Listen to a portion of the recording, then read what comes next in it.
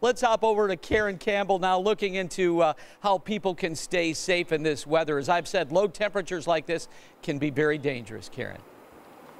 Yeah, Chuck, exactly. I mean, dangerous is the perfect word for this weather, right? And that's why, I mean, even this morning, I brought out my trusty ski pants. These buddies, these keep me so warm, especially, you know, when we're talking about those sub-zero wind chills. But, you know, on a more serious note, your heart goes out to those who don't have heat or shelter or, you know, just a place to go to get out of this dangerous weather. That's why the city has developed for 2022. It's called their Winter Contingency Plan, and it's where people can find a place to stay warm, for example, at Indy parks and space inside Indianapolis public library locations during business hours. Wheeler Mission, they are also stepping up to help out. Overnight shelters are going to be available for families and anyone experiencing homelessness, and COVID protocols are in place to avoid further spread of the virus. Now, also, check out this tweet from Hamilton County Emergency Management. They say that frostbite can occur in as little as 30 minutes.